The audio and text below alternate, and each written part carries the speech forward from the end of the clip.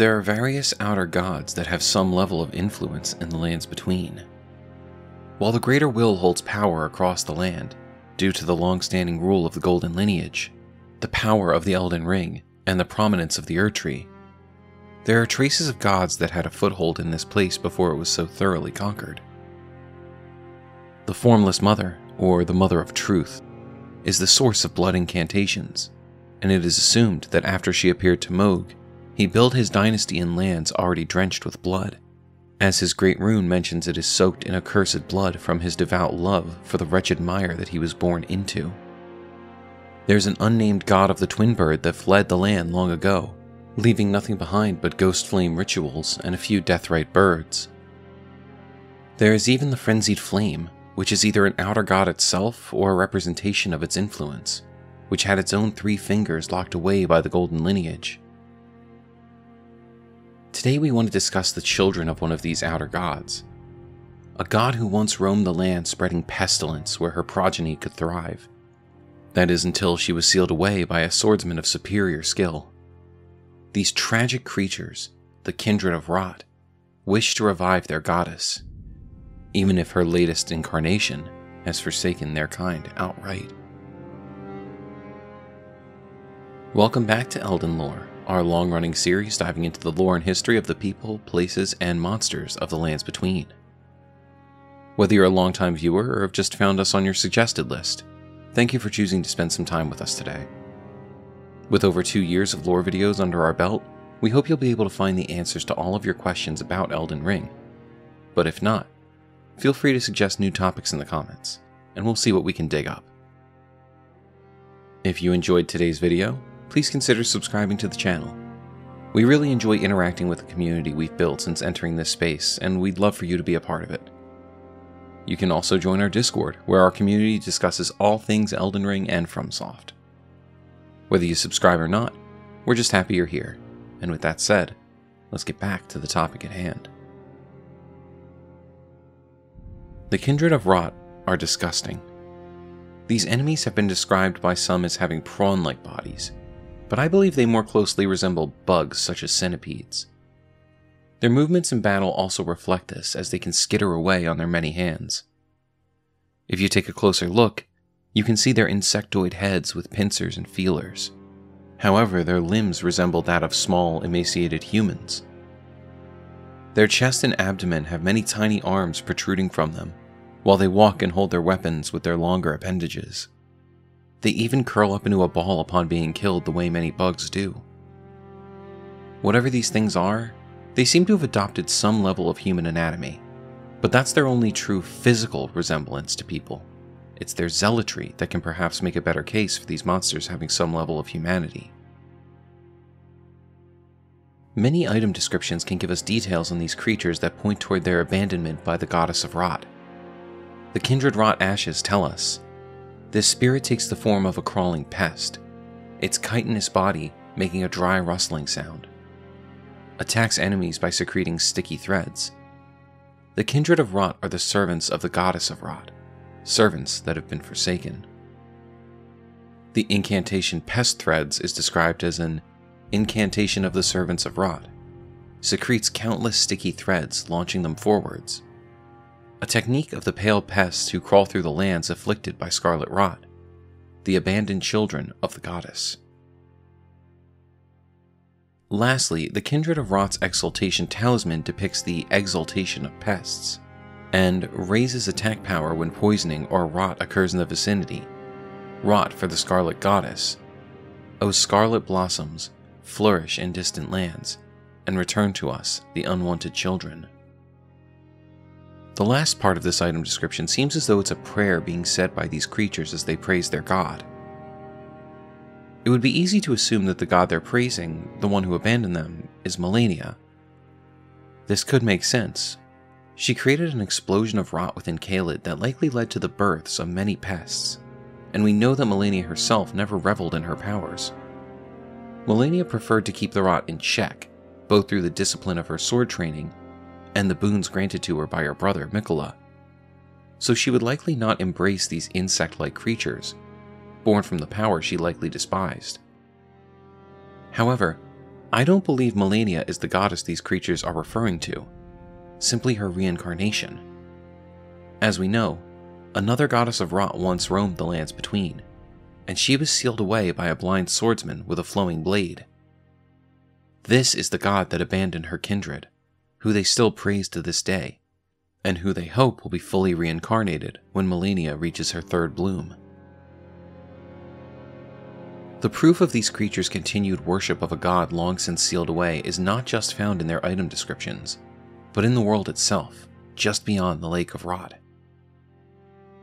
We can assume that the kindred of Rot above come from Malenia, as they reside amongst the Rot and Caelid, as well as within the Haligtree, where she could not help but produce more rivers of Rot. But the Grand Cloister, beyond the lake and far below the surface, is likely an area Malenia herself had never visited. It's in this church where the Kindred of Rot still offer their worship to the original goddess of Rot. This can be seen through their reverence to this hallowed place, dripping with rot, and where specifically they choose to hold council. If we fight our way through these pests, we can make our way down to the hall they're standing outside of, and once inside, we can open a chest to find the scorpion stinger. This weapon is a dagger fashioned from a great scorpion's tail, glistening with scarlet rot. A ceremonial tool used by heretics, crafted from the relic of a sealed outer god. Notice this rot-based weapon makes no mention of Malenia. It refers to her predecessor, the sealed outer god of Rot that once existed long ago. This is where these kindred of Rot choose to worship, just steps away from a sacred relic of their original god. The last topic we want to cover when it comes to the Kindred of Rot is that of Gowry, the heretical sage who made his home just outside of Celia, town of sorcery. This old man sits in his hut guarded by a giant rotting dog, and is the catalyst for one of the longest quests in Elden Ring, that of helping Millicent overcome her rotting body and tracing the march of Malenia from Caelid back to the Haligtree. All during this quest, Gowry refers to Millicent as his daughter and shows concern for her well-being. While he wants you to cure, or rather stabilize, her rot, he himself sells us rot incantations, the first solid clue that something about this man is not above board. As we progress Millicent's quest, Gowry shares more information with us. He found Millicent and her sisters within the Aeonia swamp, and set them on course to their fates, though he doesn't share what that is. After we give Millicent the Valkyrie prosthesis, he shares some truth about himself. I have an interest in rot incantations. Then you might like to learn something of the history of Malenia, goddess of scarlet rot.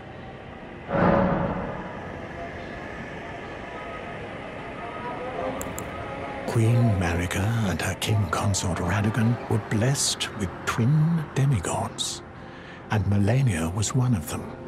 She was born an Empyrean carrying the scarlet rot. An Empyrean is no mere demigod. In the age of the Elden Ring and Queen Marika, the precious Empyrean was born, a new god to forge a new order.